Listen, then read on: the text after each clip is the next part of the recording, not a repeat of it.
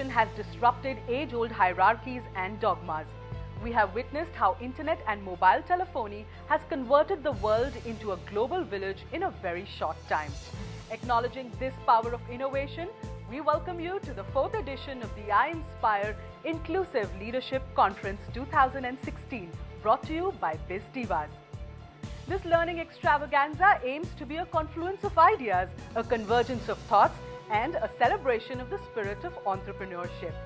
Through this episode, we bring to you some of the most dynamic industry leaders who showcase their innovative thoughts and share their success stories.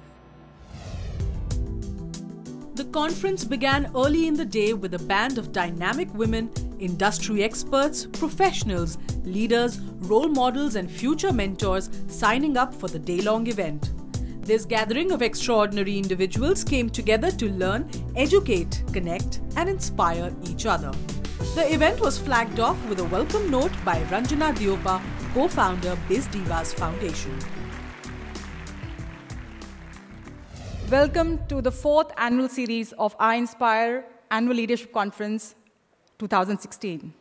Our vision is to build a culture of inclusion by connecting, mentoring, developing, and empowering individuals of all identities. That's what we stand for. We stand for equal opportunity for all, be it men, women, culture, or generation, because we truly believe that diversity drives innovation.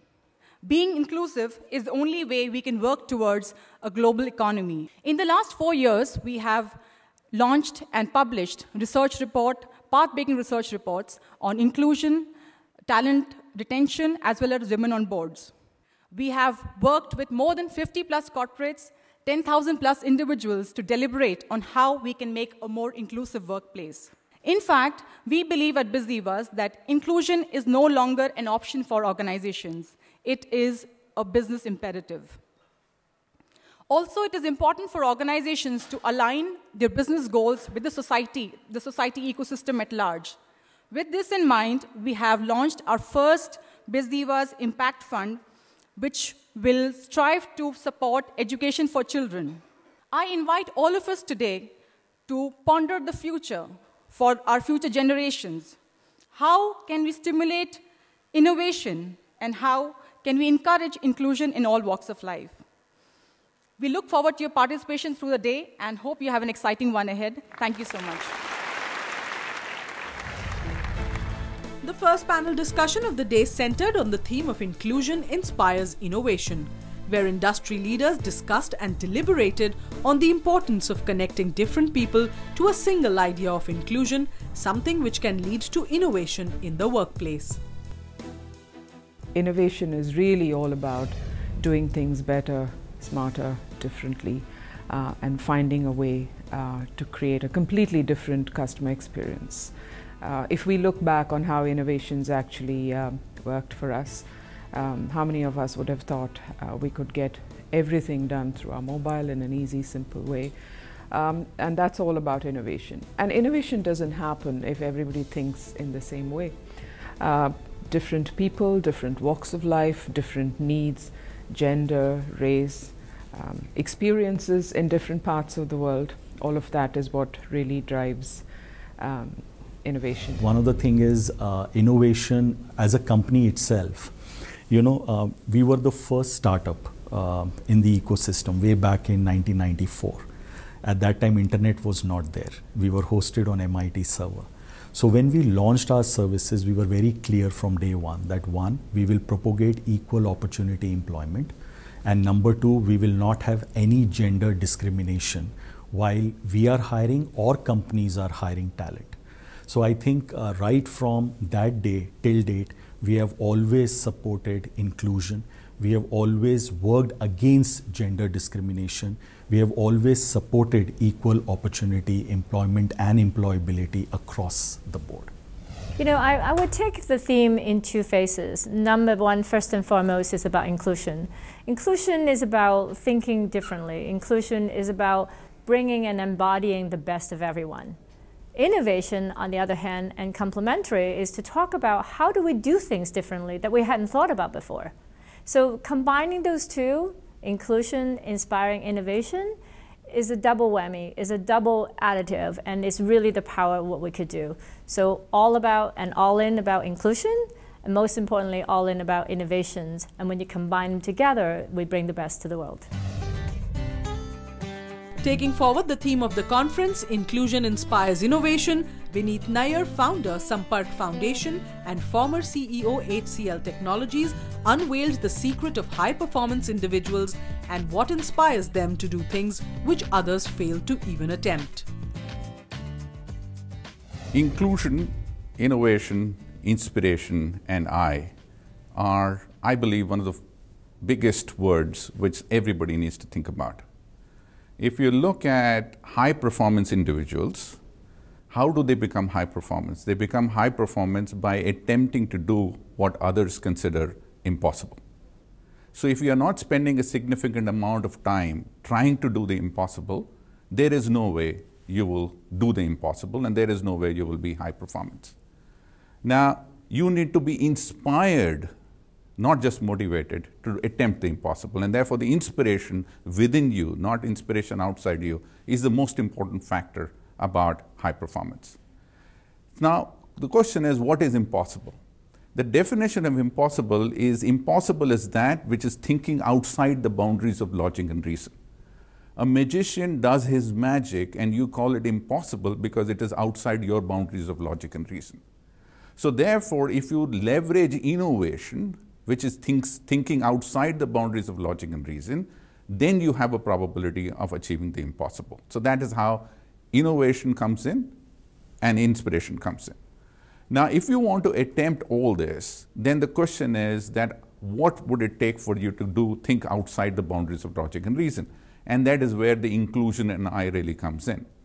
Diversity in thought, diversity in thinking, having alternate points of view on the table for you internally to take a decision which is outside the boundaries of logic and reason is the only way you can become an impossible leader, a high-performance leader. And therefore, I have always believed that the difference between an ordinary and an extraordinary is that word extra. And you have to find that word extra within you. You should not wait for others to solve your problems. You should not wait to be included. The battle is tough out there. You have to take your own chances. And therefore, if you inspire yourself and not others, if you include yourself in a dialogue of chances which you believe are not yours to take, unless you take those chances, unless you are innovative in thinking outside the boundaries and logic and reason, how can you expect to be high performance? And therefore, if you really want to be extraordinary, start investing in yourself, start finding that extra within you, and the impossible will happen for you. Time for a short breather, but do stay tuned as we bring you all the action from the I Inspire Inclusive Leadership Conference 2016.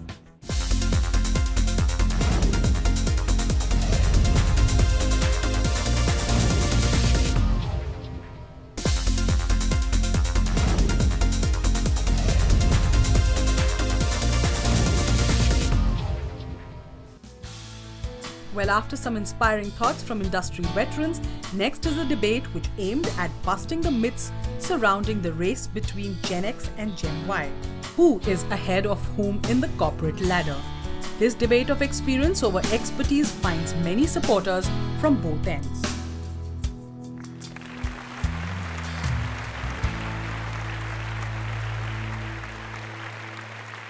I think I unfortunately did a lot of the Gen Y injustice today because I actually think there's a balance, and I don't believe there really can be a very fine line between topics between Gen Y and Gen X. I think they work very hand in hand, and that's really the way I believe society will progress, is if we find the balance between experience and expertise from both Gen X and Y. So I don't have a very black or white view on the topic.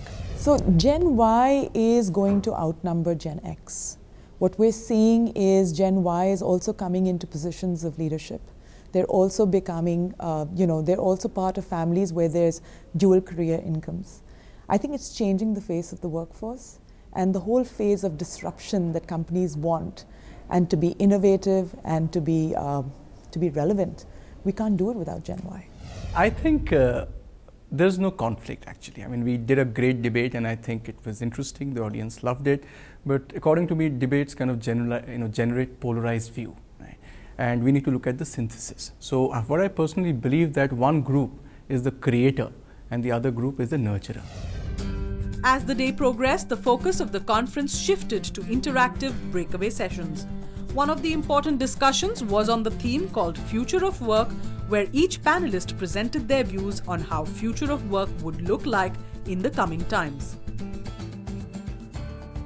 I think in my mind, future of work is something that we all need to just prepare for and get ready for, largely because the talent that we want to attract in today is a talent that is very clear on its choices, and compared to when we passed out of school, the dependence of the organization to get my professional identity has become pretty much zero. So today's talent can pretty much bring their skills and passion to the fore, and therefore workplaces become irrelevant. A branded organization to work for becomes irrelevant, and the future of work is about how I can bring my passion to work and live my passion, and how can we really leverage, whether it's technology, whether it's the passion of people, and different work styles to come together to create the objective that an organization may be wanting to achieve. This was followed by some extraordinary tales from dynamic personalities who took charge of their own destiny to become drivers of innovation and growth.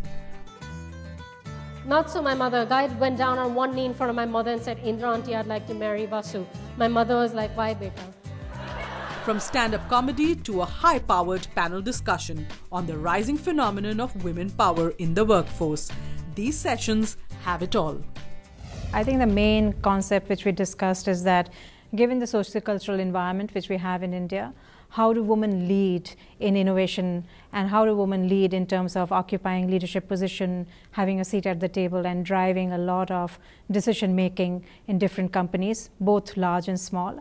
And one of the themes which came up in a very big way is the different ways in which women are asserting themselves or finding a place in leadership position, both in the traditional sectors as well as in the new economy sectors, particularly in tech, where the barriers seem to be lesser in terms of whether it is access to capital or starting an enterprise or just plain entrepreneurship development. So we talked across a whole range of those issues. So I think, in our demographics, 50% of our population are women.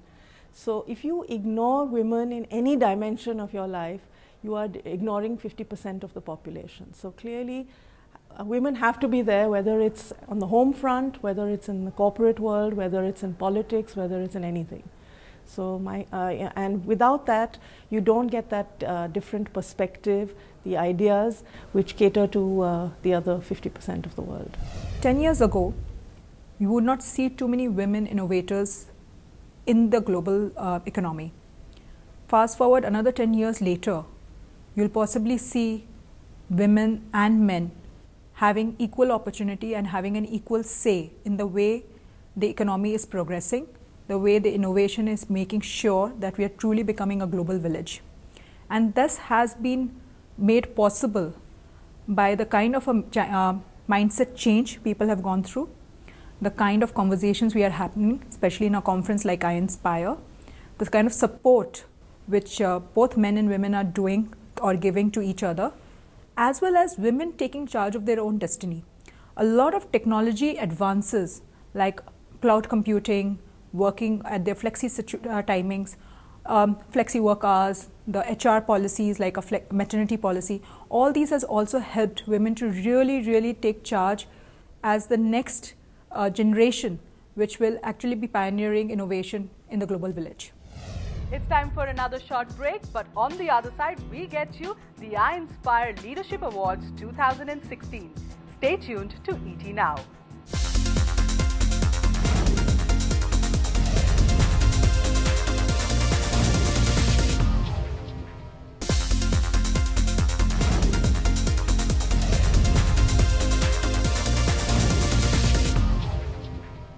Welcome back to iInspire Inclusive Leadership Conference 2016, brought to you by Biz Divas only on ET Now. She is a woman of substance, a politician and a social entrepreneur. Meera Sanyal shares with us 3 golden rules of how to empower women at the workplace. I think there are three things which I call the golden rules. First is help other women, give them a step up, promote them, praise them. The second is network. This comes naturally to men. Men are great networkers. But we as women, we tend to say we have other things to do. There's the home, there's the family, there's children, there's housework. We tend to prioritize other things. But it is important to invest in your networks. Meet other women, meet other men, meet other professionals, and create that ecosystem, because there will always come the time when you need a little bit of guidance, you need a bit of advice. And if you can turn to someone else who has been through that before, then it's a great thing. The third is invest in yourself. I think we don't do that. But learning is a constant process. There's so much happening in the world, and there are so many tools available. We all need to reinvent ourselves. I was a banker, now I'm a politician in public life. I was very passionate about issues of women's empowerment and about banking and finance. Now I'm equally passionate about urban planning and education. And there are so many resources on the net. I undertake courses which are online courses with edX, with massive online open courses. It's a lifelong process. You learn and you grow as a person. The Biz Divas iInspire Awards recognize and honor leaders from across the length and breadth of the country who are working towards providing an equal opportunity for all by creating an inclusive ecosystem. Let's take a look at who are the winners of the iInspire Leadership Awards 2016. We now come to a very special part, the iInspire Leadership Awards ceremony. Our first award is the Women's Rights Award. This award has been sponsored by Tanishq and we are very thankful to them. I'm really happy to announce the winner of the Women's Rights Award, the Kant brothers, founder of Shakti Vahini or the Justice Brigade. I'd also like to invite Ms. Meera Sanyal as well as a representative from Tanishq. Sanjay Kumar, please.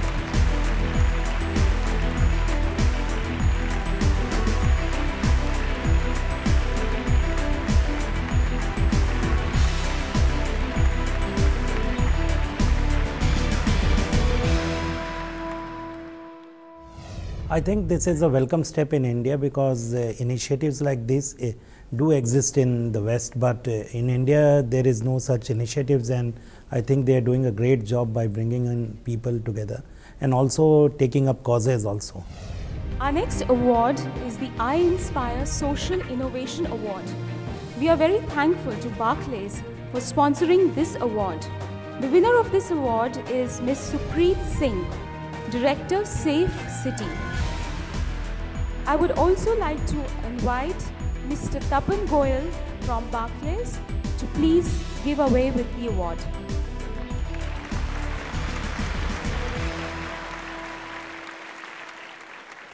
The next award is the Young Trailblazer Award.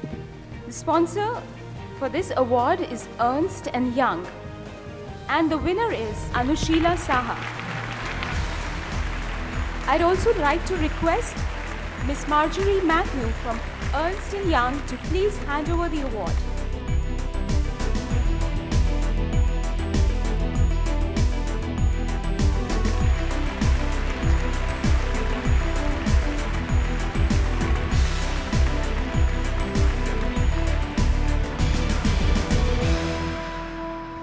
I think this is like a huge impetus for me. It's huge encouragement at such a platform, and I didn't expect it. It just came out of the blue, you know, and it's great that people recognize such an effort, because it started as a really small pilot project and an experiment, and it's great to see how it's taking shape and, you know, going places. Our next award is the Community Excellence Award. We'd like to thank our sponsor, SAP SAP, for sponsoring this award. The winner of this award is the Humsafar Trust. Please join me in a round of applause for Mr. Pallav and Ms. Soumya Gupta. I would like to invite Ms. Arena Stanford Lamb of SAP to kindly come and give the award.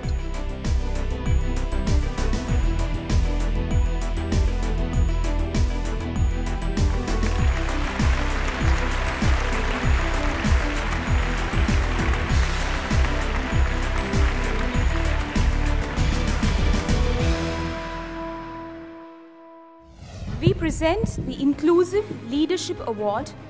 We'd like to thank the sponsor of this award, Capgemini. Winner of this award is the Lemon Trees Hotel Group. A big round of applause for Mr. Ratan Keswani. I'd like to invite Ms. Darshana Ogale to please give away this award on behalf of Capgemini.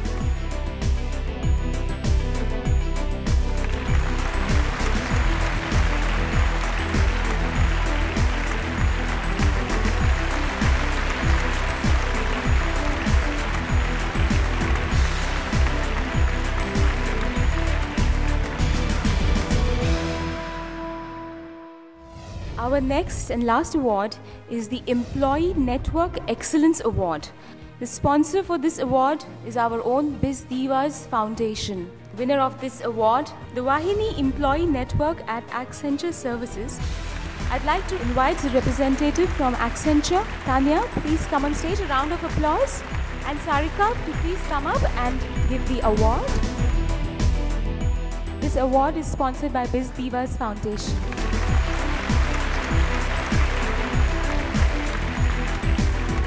So iInspire started in 2013.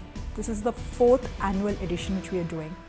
And every year on year, we picked up a theme. And this year, we started talking about iInspire innovation. That is because I think we are sitting in such a stage where without innovation, none of these conversations would be possible. And I truly believe, at Biz Divas Foundation, we truly believe that inclusion inspires innovation. The more inclusive, the more diverse the organizations are, the more inclusive your teams are, more people will collaborate, and you will find people coming from different perspectives, having different conversations, and that is what will give rise to innovation. And that is where the theme started with the Inclusion Inspires Innovation. We heard so many great people, including both men and women, and again, from different generations, different culture, as well as we'll have people from LGBT community all coming together and showcasing how when we come together, a true collaboration can take place. Ladies and gentlemen, may I request for a big round of applause for you guys and for the Biz Divas team here. We hope you enjoyed your evening and the entire day. We really look forward to hosting you in next iInspire 2017. Thank you so much.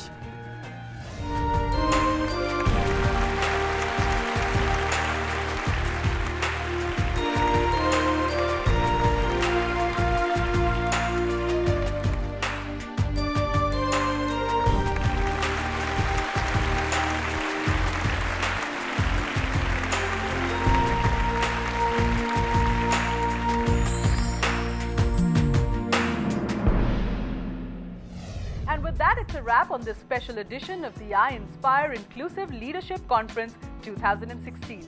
Hope you liked our coverage. Keep watching ET Now.